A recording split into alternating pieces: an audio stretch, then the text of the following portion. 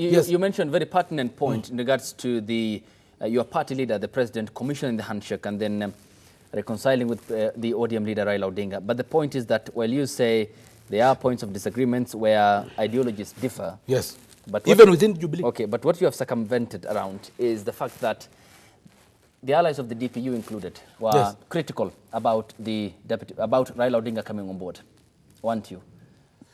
We have never been critical about Raila coming on board.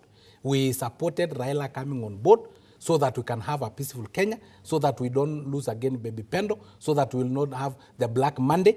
But we were against Raila coming on board with hidden motive, exporting political conmanship into our party. The concern was that from the onset, you were concerned about Odinga, the DP William Ruto at some point speaking in the county of Mombasa, I presume, saying that we will not allow you to bring conmanship, hatukubali into our party. Umenifukuza, sitakubali ukuje unifukuze Jubilee.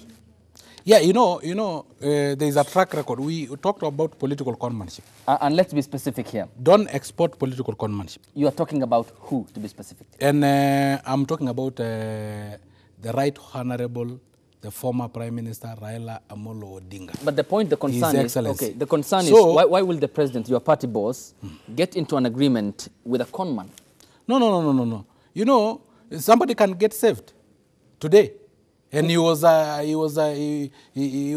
robber, and he come and kneel down, and he's prayed for. And when he's prayed for, he said that I've changed. He's clean then, isn't he? And if he said that I've changed, we will tell him, okay, don't remember your past, because we know your past. So what we are just telling Raila, don't import political conmanship. And when I talk about political conmanship, there are so many angles of political conmanship. Like, for instance, I can give you an example.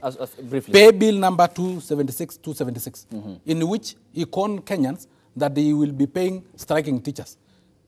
No teacher ever received a kobo. That is subject to 991 44444. Okay, 991 444. That is a pay bill number for a repeat election.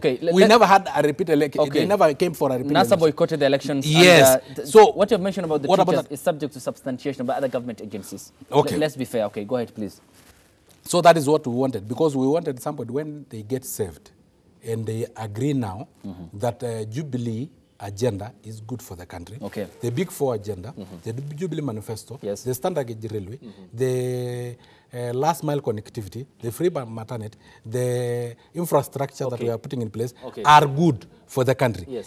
Then you are saved. And when you are saved, you start by becoming a worshipper.